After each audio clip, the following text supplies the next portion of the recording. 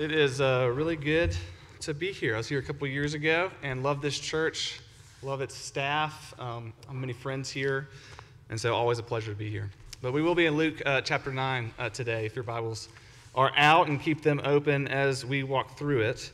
It is Holy Week, and I picked a passage that's not in Holy Week. It is well before, actually, Palm Sunday in Jesus' life, well before he's back in Jerusalem, well before, of course, Good Friday and Easter Sunday. But it's a passage that has really struck me this week as I think about it, where Jesus mentions the cross well before he ever goes to the cross. And I do think it would lead to a good amount of confusion. Actually, in Luke chapter 9, it says that the disciples were very confused as Jesus talks about his death twice and the cross once. But as you're reading through this, as we read it together, we have to keep in mind that Jesus has his death in mind as he's talking to his disciples, and uses the cross that is to come to talk about the way of the Christian life. And so that's where I want to go today, to look at this illustration that he uses as Jesus talks with his own death in mind. So this is Luke chapter 9, starting in verse 23. And Jesus said to all, "If anyone would come after me, let him deny himself and take up his cross daily and follow me. For whoever would save his life will lose it, and whoever loses his life for my sake will save it. For what does it profit a man if he gains the whole world and loses or forfeits himself? For whoever is ashamed of me and my words, of him will the Son of Man be ashamed when he comes in his glory, the glory of the Father and of the holy angels. But I tell you truly, there are some standing here who will not taste death until they see the kingdom of God." Amen. And the grass withers and the flowers fade, but the word of God will stand forever. Let me pray and ask for God's help. Jesus, these are your words. And Lord, you call us to take up our cross daily. And not very long from when you spoke these words, you went to your own cross, the ultimate cross. Jesus, help us in this week as we sort of journey with you in remembrance to the cross, and to see your love poured out for your people. And help us to see what that means for us even today. We pray this in Christ's name. Amen. Every Holy Week I think of my dad growing up, that my dad was a guy, he was a bulletproof dad. He never seemed to waver in decisions. He never seemed to worry. He never seemed, he just never seemed to get overwhelmed. And I tell this story most years during this time, that later on in my life, when I became a father for the second time, when I was years into pastoral ministry, when life became overwhelming to me, I didn't really know what to do with those feelings. I was anxious, stressed about work, anxious, stressed about my kids, about money, about future, about everything. I was having problems sleeping at night. I was having problems even really expressing what it was. I didn't want to put that on my wife, put that on my kids, put that on my friends. And so I did one of the wisest things I had done. I had called my father, and I asked him, "Dad, this is what I'm going through." And at one point in the conversation, I asked, "Did you ever go through something like this too?" And I knew the answer was going to be no, right? No, Joe. I just always knew what I was doing. Just, deal with it. And there was a long pause on the phone, and he said, "Joe, I felt like that for 40 years. He was an accountant. He hated being an accountant. He worked for one company his whole career, got transferred around a ton. He was an auditor, so he was always a bad news guy. No one was happy to see the auditor come into the plant that week. He was worried about what he was going to do next year for work if he had to leave this job. He was worried about the economy. He was worried about his kids. He was worried about everything. And there were sleepless nights, and there was nights he didn't know who to talk to. And he said, "Joe, I've been through that." And then he gave me some good advice on how to deal with that kind of stuff. But I'll always remember that conversation because I always knew my dad loved me. I never understood the depth of his love for me until that moment, because what I remember about my dad is he would come home from work and he'd want to throw the ball with me in the backyard. He'd want to make sure I mowed the yard right up to his standards. He'd want to make sure I did homework. He never talked about work. I didn't even know what my dad did for half of his career because I never thought to ask him about it. He never brought it up. But with all of that going on behind the scenes, when I saw that and saw how he loved us anyways, I actually saw how he was willing to suffer for his family. and how he was willing to suffer showed me the depth of love he had for me. I understood my Father's love better that day because of what he was willing to go through for us. When we look at the cross, we see the depth of Jesus' love for his people. When we look at his suffering, we see the depth, what he was willing to go to for his bride. But not just that. When my dad said those things about his suffering, I felt a connection with him, that I felt not alone, that I felt like he understood it to a degree that I didn't, and to an infinite degree, Jesus understands our suffering, our pain, our tragedies to a degree that we will never understand because he went through them himself. John Stott famously said, "I could never myself believe in God if it were not for the cross," making sense of tragedy and sin and guilt. The cross shows us what kind of God we have. And Jesus takes that illustration of what kind of God we have, and he actually says, this is not just who God is, the cross. But the cross also is the way we are to live as his people. And so, what I want us to see today is to follow Jesus is to know his cross. And in a very unique way, to live the cross. To follow Jesus is to know his cross, and in a very unique way, to live that cross. So, what do we learn about the cross in this passage? Jesus talking about it well before he goes to it. We learn three things. We learn the denial of the cross, the shame of the cross, and the glory of the cross. The denial, the shame, the glory. The first, the denial of the cross. I have to set a little bit of context here because I just kind of plopped us into Luke 9. What exactly is going on? Jesus has done a lot in this passage, in this chapter. He's fed 5,000 people. He has had this kind of strange interaction with Peter, where Peter is telling him what other people are saying about Jesus, and Jesus asks him, well, who do you say I am? And he confesses him to be the Christ, the Messiah. Then Jesus tells him not to tell anyone about that. And then Jesus immediately moves into, you're right, and I'm going to die. I'm going to be given up.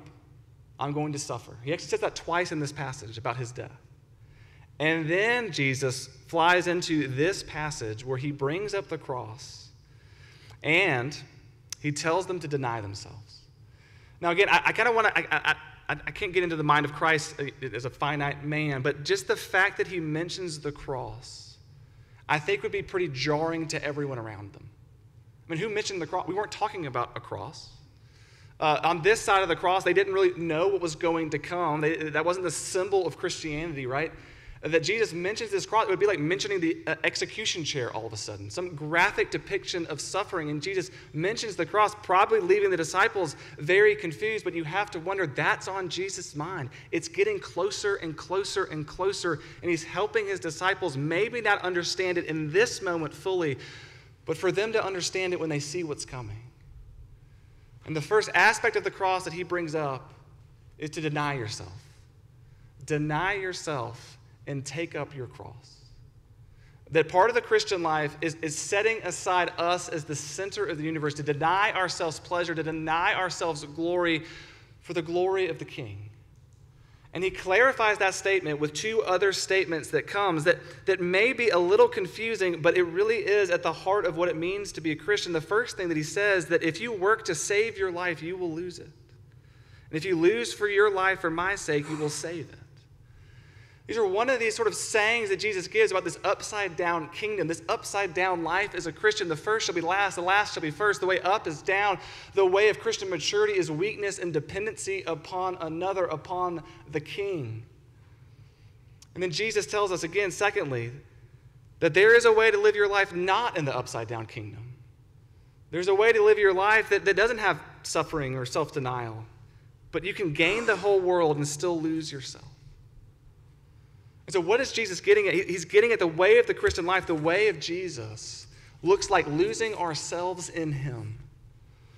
But self-denial looks like placing Jesus at the center of the universe and not ourselves. It looks like living for his glory and not our own, living for his name and not our own. That true freedom actually looks like denying things, denying a way of life that we so desire, but we weren't designed for, to give all of ourselves to Jesus, even in sacrifice, even in death, every part of us, because Jesus is not interested in many parts of his people. He's interested in all of his people, all of their hearts, all of their lives. And it sounds like too much, doesn't it?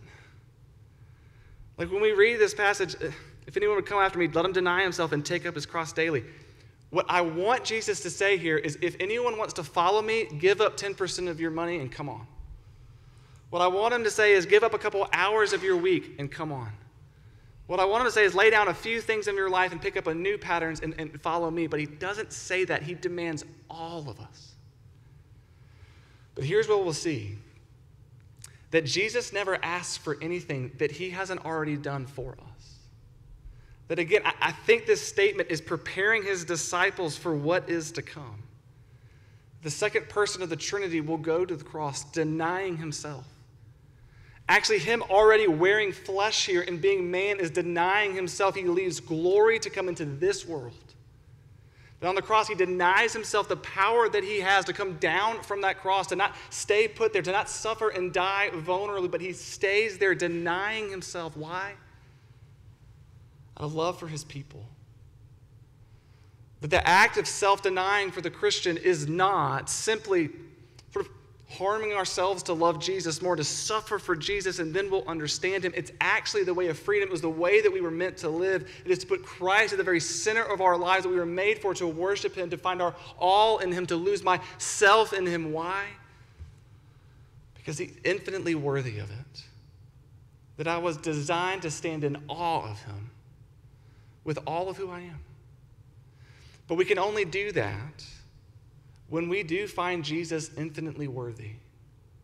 I don't think the disciples were there quite yet. They won't self-deny. They won't deny themselves when he goes to the cross. They'll hide. But they will begin to see more and more that he is worthy of their lives, and actually all of them giving their lives for Jesus. When we find him worthy, we will find self-denial, actually freedom. It's one of my favorite illustrations. But I love the suffering a young male college student will go through when he gets engaged. That a guy will wake up one day and realize he's dating the girl he wants to marry, and that he needs to put a ring on that finger before she wises up and leaves him. And so what does he do? Could be the laziest college guy in the universe, but he'll start getting his act together. He'll go get a job. He'll save money for the very first time in his life. He'll save all this money denying social stuff and freedom and kind of working to collect all this money. And then he'll take all this money to a jewelry store, which he's never been before in his life. He'll buy this ring that he doesn't appreciate, doesn't really know why it's a thing. He'll go have a conversation with her scary father, and that's a lot of sacrifice to do that conversation. He'll go before her. He'll orchestrate an illustration, an engagement. He'll get on a knee, a vulnerable position. He'll give that ring away with no financial investment on that return on that investment whatsoever. And he does all of that with a smile on his face. That's a lot of suffering. That's a lot of denying self, isn't it? But why does he do it? He does it with a smile on his face because that's what you do when you find something of infinite value. You're willing to give up everything to get it. That's not sacrifice to him. It doesn't even feel like self-denial. All he's focusing on is the bride that he'll spend the rest of his life with. What does it look like to take up our cross? It really does look like suffering. It really does look like pain. It really will make us uncomfortable. But if our eyes are on Jesus, it will not feel like self-denial at all. It will feel like worship. It will feel like freedom, the life that we were made for. He talks about self-denial, the denial of the cross. But then second, and maybe a little more uncomfortably, Jesus talks about the shame of the cross. This is verse 26. For whoever is ashamed of me and my words, of him will the Son of Man be ashamed when he comes in glory, the glory of the Father and of the holy angels. Now this really is a warning. Jesus said, don't be ashamed of me. Don't leave me. Don't doubt me. Don't put me a fourth or fifth or sixth importance of your life. Don't be embarrassed to carry this cross. Don't hide me as a part of your life. It is a warning. But at the same time, as every warning is in Scripture, it's also a promise, isn't it? That Jesus calls his disciples to not be ashamed, and he's still 75 miles away from Jerusalem. Weeks, maybe months, maybe a year away from the cross. And we have to imagine it's the cross that's in his head, and that he knows what's coming. He knows they will be ashamed of him. That Peter will deny him 3 times. Jesus he tells Peter it's going to happen, and Peter still does it. That his disciples will run and hide from him, that no one will come to defend him. But does he know what he's going to hear as he's dying on the cross? Does he know in a mocking tone he will hear, "Hail, King of the Jews. You would destroy the temple and rebuild it in 3 days. Save yourself. Come down from the cross." He saved others. He can't save himself. Let this Christ, the King of Israel, come down now from the cross, and then we'll believe him. Let's see if Elijah will save him. Does he have in mind what he's going to experience? That he be dressed in purple clothing, mocking kingship, purple a sign of royalty, of importance. They'll dress him in that and they'll beat him to a pulp. Does he know that he'll wear a crown of thorns? Does he have that in his mind? That he'll be spat on, that he'll be mockingly kneeled to, paying homage, that he'll be naked on a cross, suffocating, drinking sour wine from a sponge as he dies? And we know what he'll ultimately experience. That he'll cry out, my God, why have you forsaken me?" The Father will turn his face away. Jesus has become sin and shame itself. And just think about that all together. All of a sudden, this idea of Jesus saying, "Don't be ashamed of me," takes on all new meaning, doesn't it? Don't be ashamed of me. I'm not ashamed of you. And actually, Jesus knows his people. He knows everything about his people. He knows their sin and shame, what they thought, what they've said, what they've done, everything about them. He still goes to the cross to go through all of that for his people. Don't be ashamed of me. You will see how not ashamed of you I am as your king. Have you ever been in a moment where you expected shame and you received love? I think it's one of the most greatest emotional experiences you can go through, right? I love those stories of a person, a loved one going through cancer treatment and loses their hair in the treatment and shaves their head. And the stories of classrooms of children shaving their head because of their classmate. Families shaving their head because of their mother. Friends doing that so that that person's not alone. And I'll watch those news stories, videos in my office and just kind of weep because it's such a powerful moment of something that they thought was going to be a source of shame and embarrassment and ridicule. Maybe that people will kind of grimace when they look at them and think it looks strange and be uncomfortable around them. All of a sudden, they're met with a group of people who love them so deeply that they join them in that shame. They should take it on themselves. Jesus, the shame of the cross is that he becomes his people's shame in order to free them from that life and make them his holy and loved people. Do we see that the shame of the cross is the end of our shame, the end of our sin, the end of our guilt? That Jesus says, "Don't be ashamed of me. I'll never fail you. I'll never leave you." Look at what's coming. He's preparing us to look at the cross. He's preparing us for the life of the cross, to look back at it. But then lastly, he points us to the glory of the cross. Now, this is verse 27, which more ink has been spilled on this verse than I would care to mention. But verse 27, "But I tell you truly, there are some standing here who will not taste death until they see the kingdom of God." The theories that abound on this verse are amazing. What is he talking about? That some will be here when Jesus comes back for his second coming? And there's actually theories out there that John the Apostle is still alive because it's never recorded his death in the Bible, that he's waiting around for the second coming. I don't know if that's true. I don't think that's true. Some people think this is about the destruction of the temple in 70 AD. Some people think this is about the resurrection or the cross itself. We don't really know. All of those might have a piece of what Jesus is talking about, but we do know that in Luke and in Mark, in this passage, that Jesus says, "Take up your cross." What's immediately followed is the transfiguration.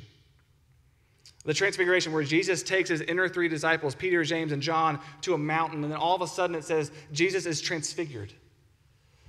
We don't know what that looks like.